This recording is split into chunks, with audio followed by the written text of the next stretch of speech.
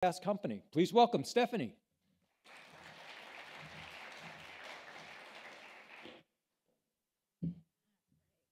I'm a little short, so we're gonna have to bring this down. Thank you so much for the great introduction. Just to add on to a little bit of my background, I am also the go-to person in giving color and depth to who our readers are across all of our platforms and sites. Within the last year, we've shifted our sales strategy into leaning into Page 6 and New York Post Sports as their own verticals. Throughout our 200 years of history as a publication, we've realized that news can be polarizing. While we've built our name as a trusted source with our witty headlines that you can really only find at the Post, news at the end of the day is a hot button issue for most advertisers. We found that celebrity entertainment, whether we're talking about Taylor Swift and Travis Kelce, or Dune 2 with their premieres that are happening all weekend long with Zendaya's amazing, beautiful outfits, to sports with Super Bowl coverage that don't include any clips of Taylor Swift, to March Madness that is coming up. These are engaging pieces of content that advertisers, in turn, want to be around. When working with these two distinctly different audiences, we've had to kind of change our approach when creating content programs that would be successful and reach those who actually matter to our advertising partners.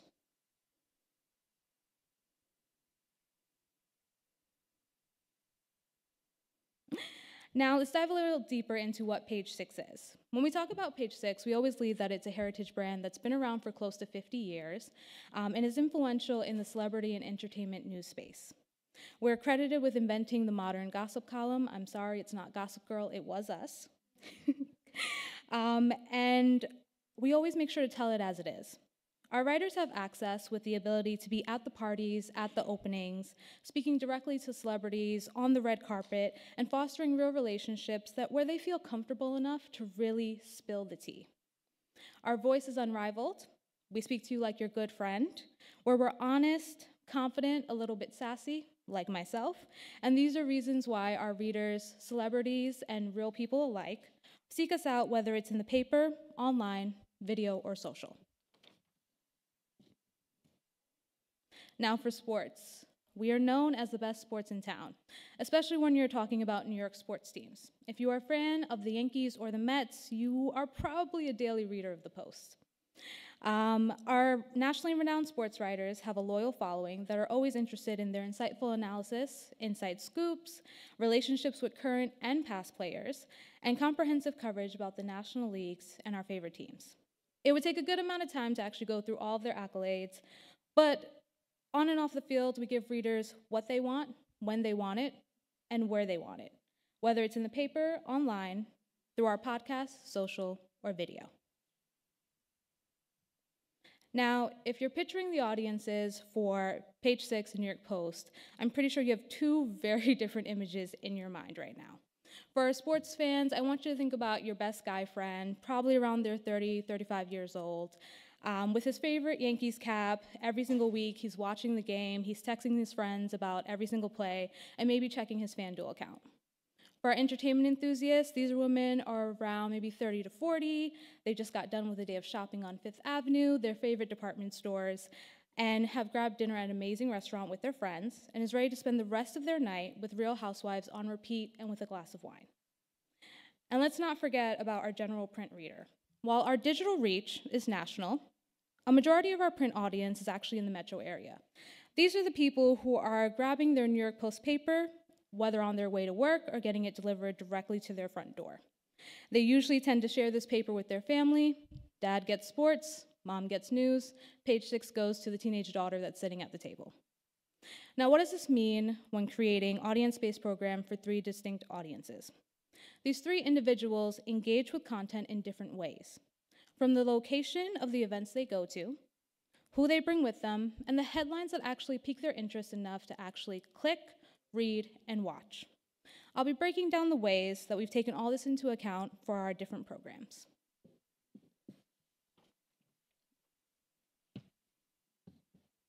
All right, virtual reality is one of my favorite Page 6 podcasts. It is where our Page 6 editors, Danny and Evan, discuss the latest reality TV show news with guests from all the Real Housewife franchises, Summer House, Winter House, Family Karma. There's so many to name. As you can see here in this video, it is a night filled with laughs and viral content. We decided that VRT would be the perfect girls' night out for all of our reality TV fans. When choosing a location, we're really looking for a scenic venue within the city that can provide drinks, food, and really make you feel like you have a front row seat to really good friends having a gossip session. Danny and Evan are known for having such close relationships with talent that they actually have them on speed dial. For Tri-State Cadillac, this was their ideal audience of women that had discretionary income and who would probably be in the market for a luxury car. They were our sponsor for all of our 2023 VRT events, which were timed around tentpoles such as Valentine's Day, Mother's Day, where creating a theme was actually easy and seamless to weave in season premieres, finales, and reunions, things that people actually care about. This is such a special opportunity for advertisers where they get to interact with the audience through on-site branding, integration within the show, ownership of the corresponding content with articles posted online and social clips that are posted before, during, and after the event. They also get branding within the full episode and the podcast. And I will tell you right now, we always want to make sure that no one gets the scoop before us. So all of these things have to go out pretty fast. And usually by the end of the night, they are up on page6.com or any of our social handles. To really make this a fit for Cadillac, we made sure that we included activations where guests can actually interact with the latest vehicles, plus product integration within the video content itself. For our sports fans, we also went the route of taking our podcasts, which are centered around all of our New York sports teams, and making it into a live podcast event. What we've learned is that readers are just as excited to hear from our own experts as they are to hear from our special guests. Guests can include our MLB commissioner, as well as some other current and past players for certain teams. We've timed each of these tapings with major sporting events that are happening to make them relevant, such as the Subway Series, MLB Preview Weekend, drafts, playoffs, and even things as simple as game days. For example, we're talking about Cadillac again, a partner that has dual audiences that needed custom executions to reach both. When choosing locations for this event, it's completely different. We want to go where our sports fans are. Here we have an example of a New Jersey beer garden close to Hoboken that routinely draws in a game-watching crowd, and if you're from Jersey, you might even recognize some of the pictures. This is great for our hosts because they really can get into the before-game predictions or after-game analysis. While something like for the Subway Series with the show, we've invited our friends to a theater in the Paley Center, again, if you're from New York, you might know this, for a more elevated approach. Either way, if you build it, they'll come.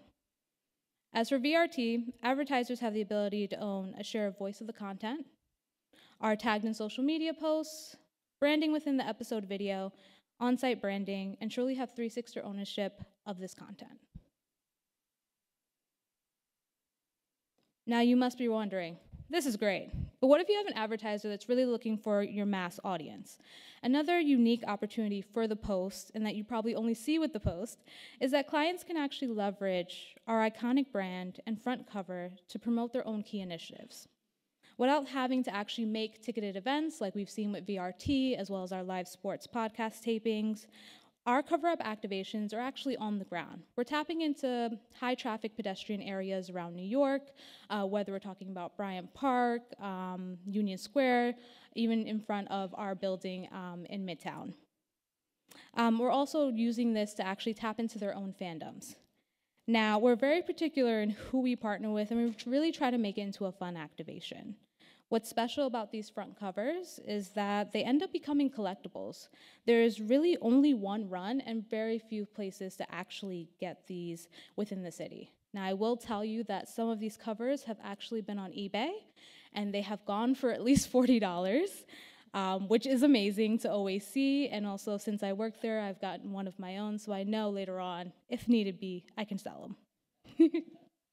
So this is an example of our activation with KISS. Where we dressed up brand ambassadors as members of the band, which, by the way, is extremely fun to do, handed out branded cookies and limited edition cover apps. Now, this in particular was a 3-day event. So every day, we were in a new location, we had new branded cookies, and we also had a new limited edition cover app. And now when you're thinking, are people gonna show up? They showed up. There were lines around the block just in anticipation of collecting one of these cover apps. The band was actually involved and actually showed up at one of the locations that we were at, and I will tell you, I was the crowd control representative. I was tasked with the idea of actually making sure everyone stayed orderly, and they are the nicest people I have ever met. I got words of affirmation as making sure that they were all orderly and in tune, and then once their idol showed up, I got lost in the crowd.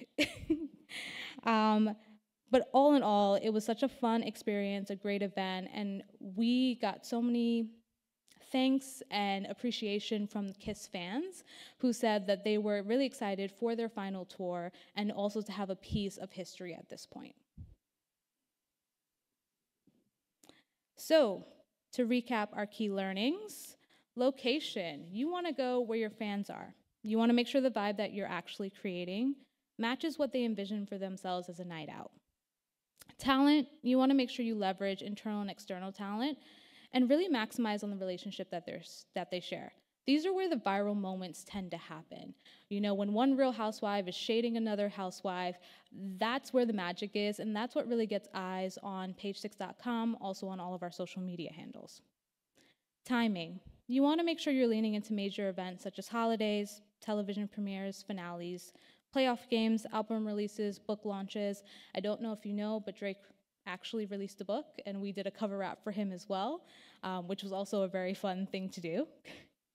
Anything that's memorable and easily can build a theme around. And content. Above all else, make sure that your content actually speaks to your audience. They're already consuming it. For our Page 6, we're known for our reality TV coverage. We're known for having the latest scoops on all celebrities. This is where they are. And for sports, people are reading our sports columnists all the time, and they're really looking for their insightful analysis and their opinions. We also need to find ways of extending that past just articles online into a 360 content program. Social and video will be significant elements on actually sharing this content in new ways, having it last past a one-day event, and for advertisers to really own these marketable moments with their key audience and yours. And for us, that really means working really closely with our editorial team, our social team, our consumer marketing team, and even Post Studios to just really make sure that these events are hitting on all key points from everyone from talent to the audience to the advertiser, and just to really make sure that it is successful. Again, thank you so much for listening to me, and also open to any questions. Thank you, Stephanie.